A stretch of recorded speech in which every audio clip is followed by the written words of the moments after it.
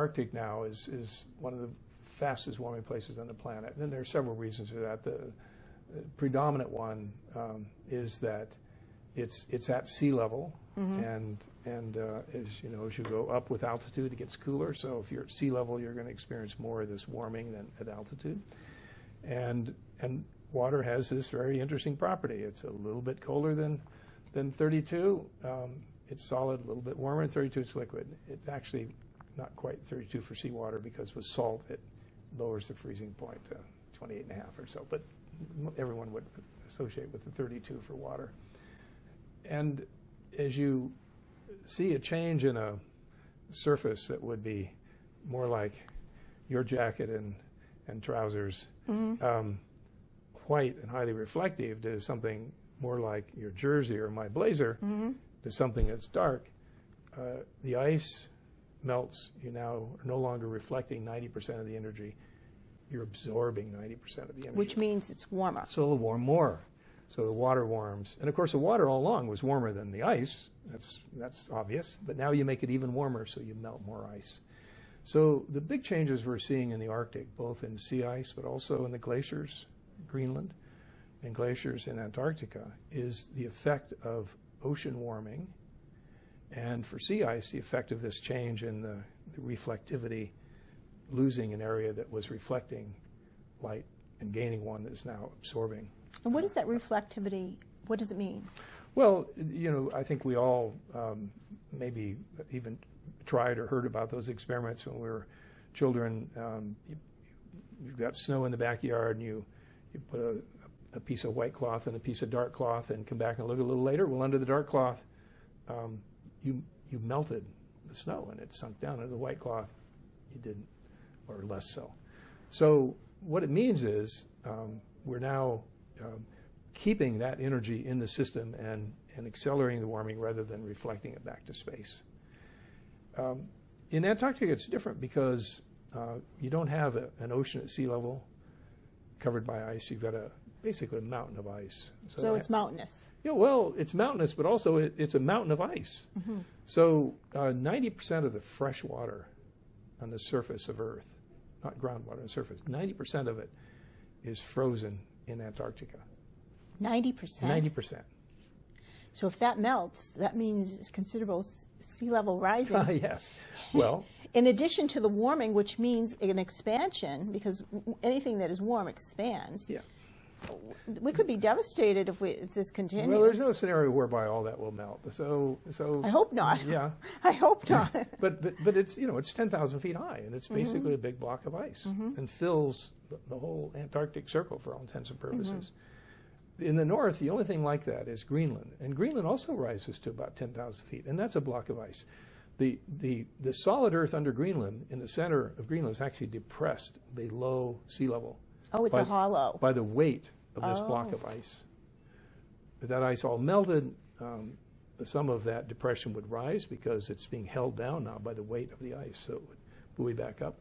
But basically, Greenland is not like a mountain with a little ice on it. It's a mountain of ice. So we've long known that in a warmer world, which is where we're headed, you will have a warmer ocean, evaporate more water from the ocean, and it's evaporated water from the ocean, which is the source of our snow. So right here in New England, we're getting moisture, either a nor'easter that brings it back out of the Gulf of Maine, or maybe it comes up from the Gulf and we see a snowstorm moving up through the southeast states and Virginia and Maryland, New York, and we get it. We can get a little bit of snow that maybe comes off the Great Lakes, but you need a source of moisture. And again, most of that for our major storms comes from the ocean. The moisture that gets carried into the interior of Greenland or interior of Antarctica falls, and particularly that altitude, and particularly in winter, is snow, and that gets compressed, makes glaciers. So all the models, the simplest model of climate would show that in a warmer world, you will have favorable conditions with a low enough temperature to have more snow because there's more moisture in the atmosphere, warmer ocean, and more evaporation. So what's happening is that we now, with very careful monitoring of elevation and also gravity, that is, gravity at a particular point in the surface of the Earth is going to be determined by what's under that point on the Earth. Is it rock? The underlayment. How dense is the rock? Is it water? Is it ice?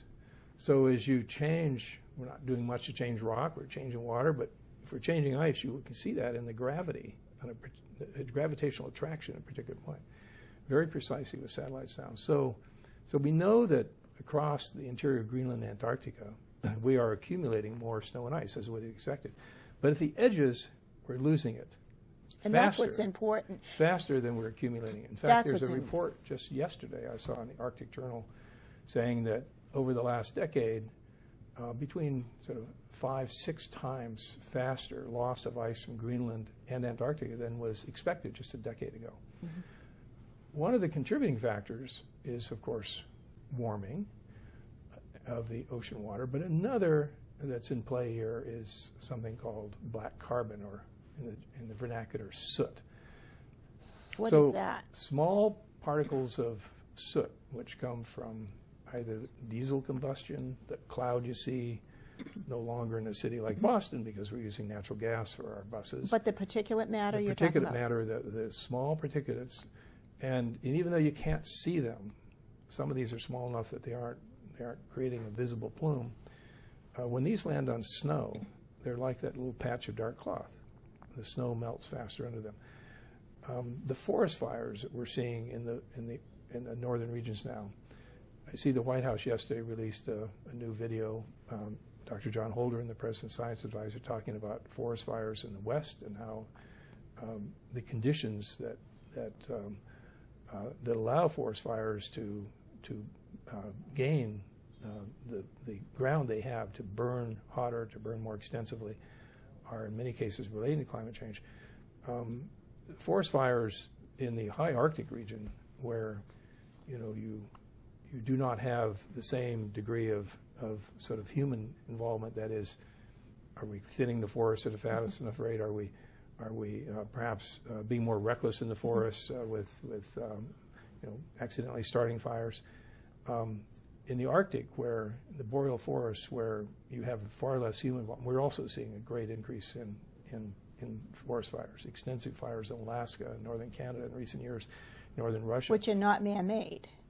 No, almost all wildfires in the West are started by lightning. I mean, there are occasionally a careless hiker or the like, but lightning starts many fires. I did a lot of mountain climbing in my early days in Oregon and Washington, California, and you're on a mountain, you see a thunderstorm, you want to take shelter, but you look around, you'll see lightning strikes, you see fires start, and most of them self-extinguish.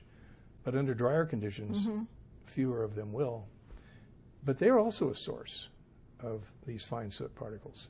So we know that the snow and ice in the Arctic, less so in the Antarctic because you're further from forests or from diesel engines, for example, that the soot particles landing on the snow and ice are also contributing to a faster rate of melt. So you have the oceans warming, you have the air warming, you have soot particles then creating a more intense absorption of the incoming solar energy. And not the reflection that would be required. Right. Right. Now, what about the actual biology of the oceans? Those are changing too. Isn't there more bacteria and more toxins? We hear about, just the other day, I believe it was Lake Erie, there was toxic blooms. What's going on there? Well, there are changes that we're seeing far and wide in the ocean, and on the ocean edges where humans are most directly in contact with the ocean, particularly through our major rivers, we're seeing over the last several decades now increasing numbers and areas and sort of persistence of what we are increasingly calling dead zones. Now, they aren't truly dead, but the animals that plants that would have historically been there, in many cases economically important, have been lost, and hence the dead zone. And the contributing factors are the runoff, largely from agricultural lands, but from cities as well, where sewage is not being properly treated, and creates a super fertile condition in the coastal water. And the biggest one in our U.S. waters is off the Gulf of Mexico, in the Gulf of Mexico, off the delta of the Mississippi River. And of course, the Mississippi River has a huge drainage basin from all across central U.S. And the excess phosphorus and nitrogen, excess applied as fertilizer but not used by the plants, then in many cases gets into the water, flows into the adjacent coastal water, and creates a ideal situation for what in the sort of vernacular are called harmful algal blooms. So algae are the base of the food web that feeds all the animals that we think of as being highly productive in coastal waters: the shellfish, the mollusks, the shrimp, the crustacea, the bony fishes. And if that food chain is interrupted by facilitating a faster growth of weed-like algae species that are not so effectively eaten by the small animals that would normally eat those, then be eaten by the larger animals to the fish that we'd harvest, the whole ecosystem will change and becomes sort of overwhelmed by these algal blooms, bacteria associated with them, and certain other sort of gelatinous organisms. The whole group we call the selenerates or ctenophores, which don't have any real economic value, and very few of them are actually eaten by other species. They just die and decompose. And when they decompose, bacteria then consume this organic matter. They can bring the oxygen levels down and create all sorts of unpleasant local conditions. But the biggest problem is that we're not being effective in either the appropriate application or fertilizers or the treatment of waste coming from metropolitan areas. Well, what concerns me is Lake Erie is used for water source for many of the metropolitan areas in the area. And if we're going to be having the high bacterial counts, the toxins, we're seeing it in beach closings on the Atlantic Ocean. We've seen it numerous times. Where are we going? I mean, is this a trend? You know, I've been reading about the sixth extinction. I read the book. I found it fascinating. Species disappearing. I believe it was the tree frog in South or Central America. And these species are disappearing. Bacteria are becoming more disease resistant. I mean, drug resistant. Where are we going? Is there any end? Is this going to just keep going? Well, some of these problems, as you know, are so complicated there isn't an immediate fix. But I guess the encouraging thing for me is that the public has become increasingly aware of these problems. So when I began studying plankton in the ocean and what might or might not be changing several decades ago now, boy, the only people you could even talk to were other people doing the same thing you were. And the fact that we're sitting here now, I'm talking with an attorney about plankton in the ocean was kind of unthinkable 40-some years ago. The brilliant and really skillful authors like Elizabeth Colbert writing The Sixth Extinction, people now will read and understand that problem the way they hadn't before. Her earlier book and the serialized versions of that in the New Yorker on climate change, and I know many people who first learned about ocean acidification from her writings. They had no idea that this we sometimes call it the evil twin of global warming. Carbon dioxide is warming the Earth, but it's also changing the ocean chemistry. That it was even something that we knew about.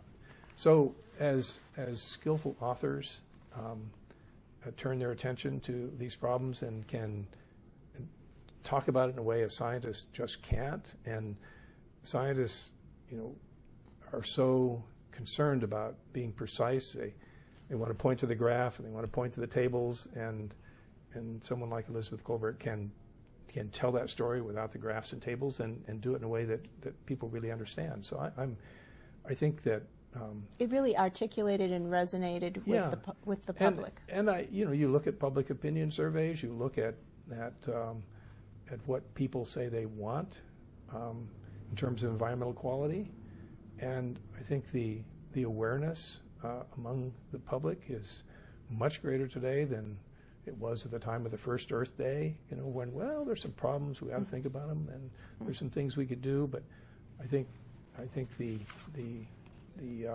one of the places you're seeing this now is in major cities and mayors taking leadership on these topics. They know that their constituencies is really interested in addressing these problems. You look at what's happened just in Boston in the last few decades. Yeah, for our viewers, the program is being broadcast all over the world, and it's viewable on the internet. We're broadcasting from the Boston, Massachusetts, the northeast part of the United States. And we have a proposed pipeline that is proposed to be put through the state of Massachusetts, high-volume frac gas, to be exported outside the U.S. 6 of the New England governors were on board with this. However, I think they didn't anticipate the steadfastness of the people and the resolve of the people of Massachusetts, who have been steadily arguing against this. And one of the reasons is very basic. Our state of Massachusetts is #1 in solar. It has become the #1 state, even surpassing California, in the implementation of solar. And the fear is that if more gas lines are put through the state, there'll be more dependency on fossil fuel, and there will not be a good market to compete with traditional fossil fuel, and thereby increasing the anthropogenic causes of climate change ad infinitum. Do you have anything to say about on that issue? Well, this whole scene of where we get energy, particularly for electricity, what the options are, has changed enormously over the last 20 years. Fracking is not new. Fracking has been around for a long time, but to be able to use it the way it's being used today, this was something that certainly the public was unaware of 20 years ago, didn't anticipate. Similarly, we didn't anticipate how successful local, residential solar energy could be, nor wind. I mean, to have imagined 20 years ago that you'd have states like Iowa or North Dakota that are more than 20% dependent upon wind energy for their electricity right now, it was unthinkable. It just seemed impossible. Yeah, nobody would think about it. To see the rate at which solar is being installed across the United States, and not just rooftop, but some of these large facilities are being planned now. And also in China, solar and wind are being installed in China at a very rapid rate right now. So one of the underlying concerns here is that some of these are mature technologies like oil and gas. Some of them are still sort of emerging, trying to figure out what the right sort of market strategy is. And so we have the government getting involved with all sorts of incentives and subsidies and the like. And there's constantly sort of back and forth as to whether we should phase this out or not.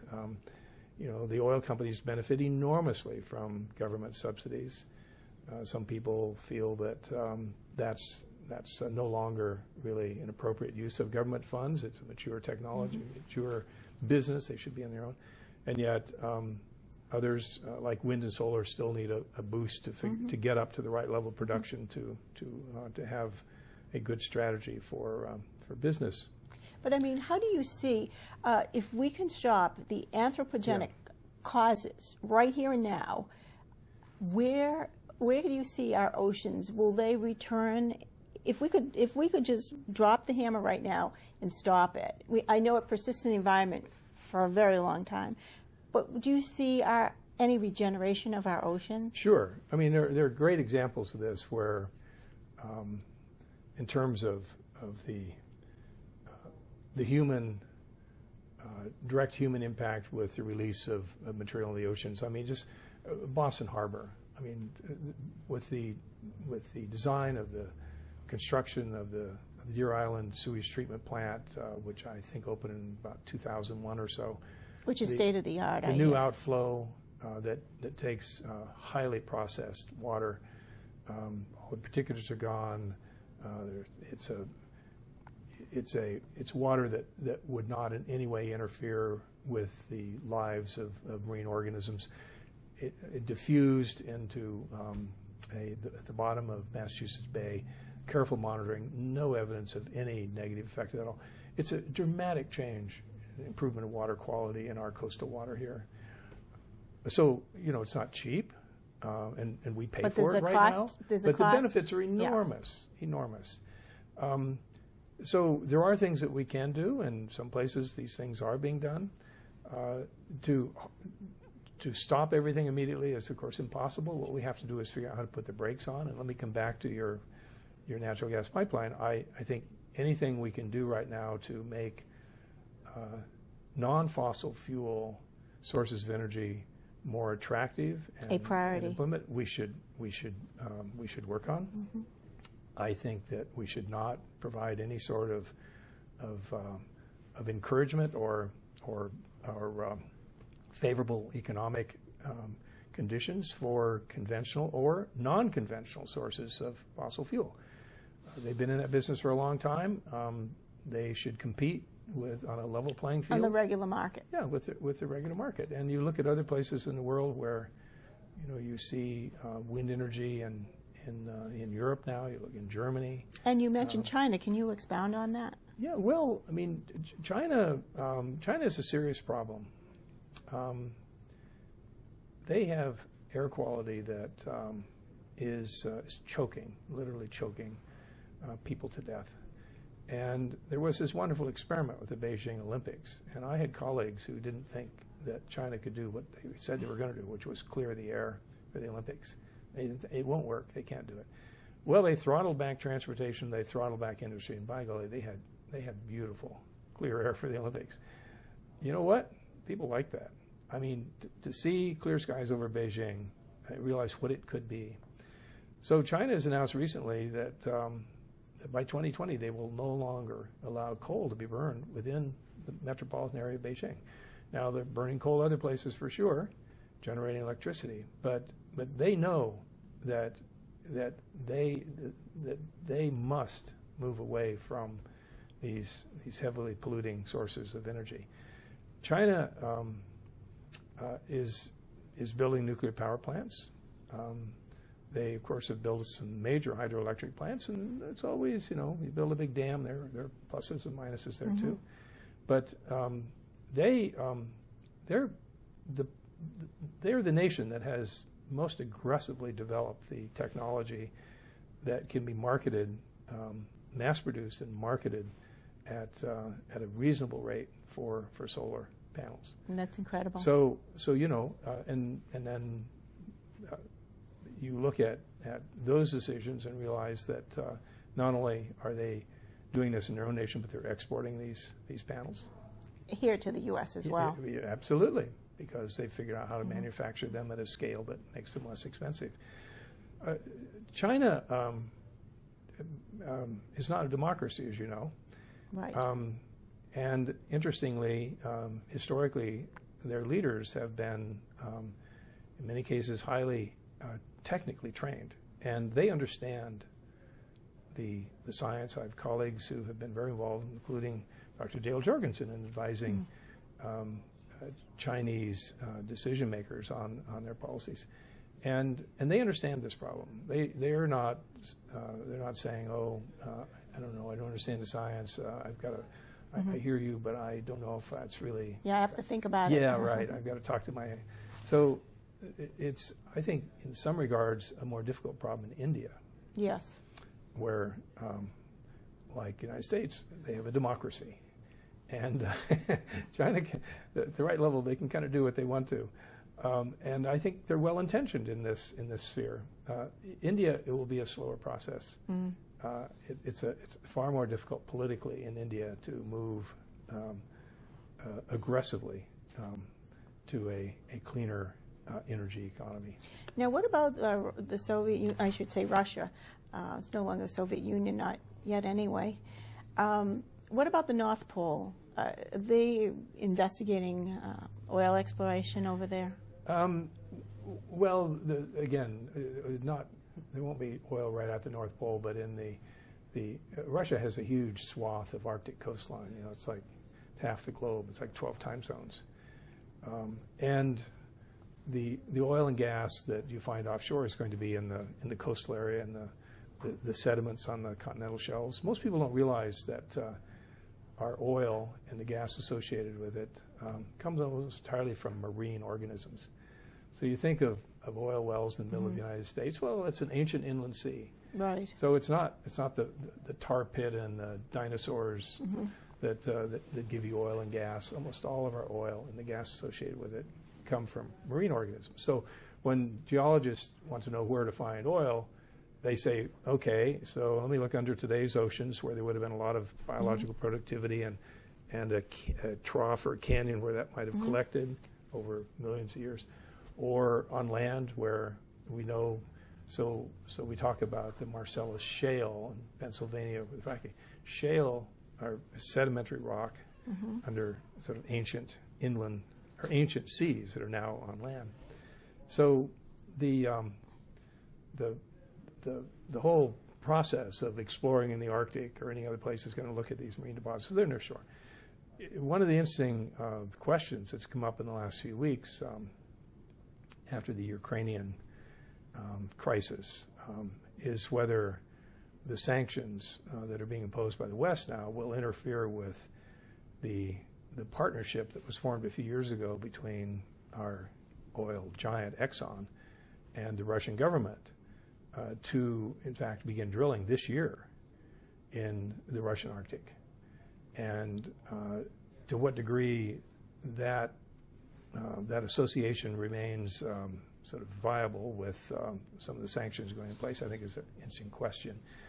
But the Russians, as you know, in our coastal waters off Alaska, the Beaufort and Chukchi Sea, shell oil there, have been very interested in exploring with test drills the potential for oil and gas recovery in the Arctic.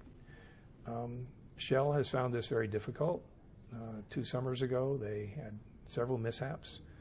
The Arctic is a very stormy place. Dealing with ice is something that these companies have very little experience with.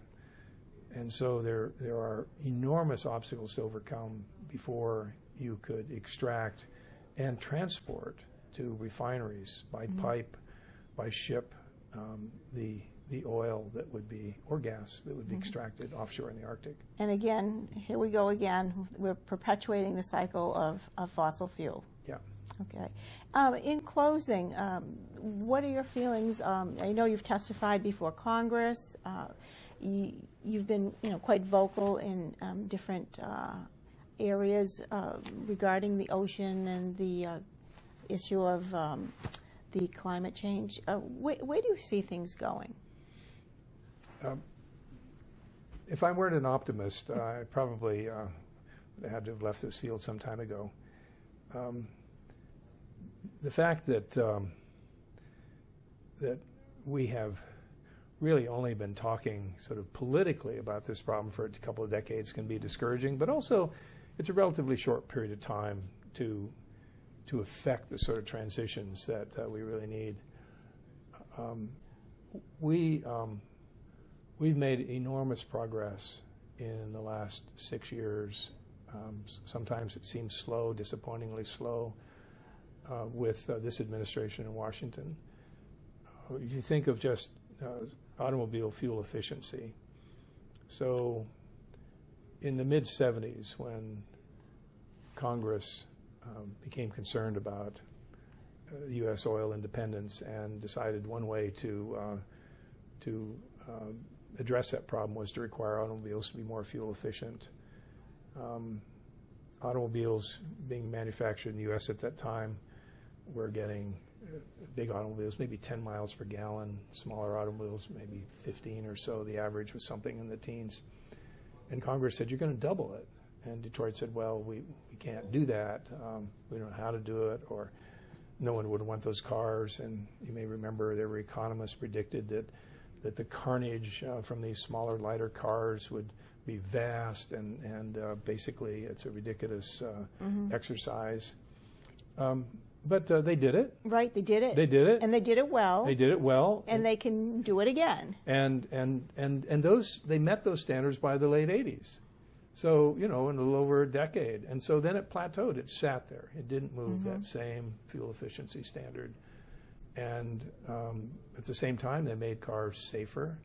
There are fewer auto fatalities right now than there were in 1950 because cars are that much safer. We have more cars on the highway. We drive more miles, but there are fewer fatalies than there were in 1950. So if we can make them not driven on fossil fuel. So what happened when at the time of the big economic crisis, Mr. Obama saw that as an opportunity in working out deals with our major automobile manufacturers to say, okay, one of the other things we'd like to see you do is make them even more fuel efficient and set new standards. And they're going to attain them. I mean, this is an exciting time for engineers. Yes, it's not hybrids and electric. You look at the innovation that has come into the automobile marketplace as a result of those decisions. So that's very encouraging to see what the Environmental Protection Agency has done with the full support of the courts as they've met challenges to their authority to regulate carbon dioxide.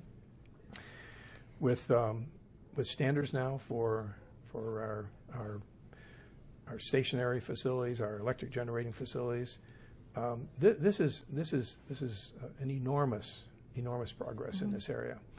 And as we've seen, I know in some cases highly controversial, but the improvement of wind farms, we will continue to see people debating whether the aesthetics of one of these installations is offensive to them or idyllic. It's in it. Different people see it a different way, but I think we have made progress with decision making and implementation technologies that gives me great hope. Great hope. Also, too, if we can continue the wind farms and maybe we can avert any possible drilling in the Atlantic Ocean, which is just was unfortunately given the green light as far as I was informed. So hopefully we can do something with wind and use of the sea. I hope so too. Thank you again for joining us. You're welcome. Thank you, Mary Kay, for doing it. And again, I want to thank our guest, Dr. James McCarthy, for his discussion. And remember, this is for informational purposes only. It is not legal or business advice. And we look forward to having you join us again next time for more of the Legal Edition.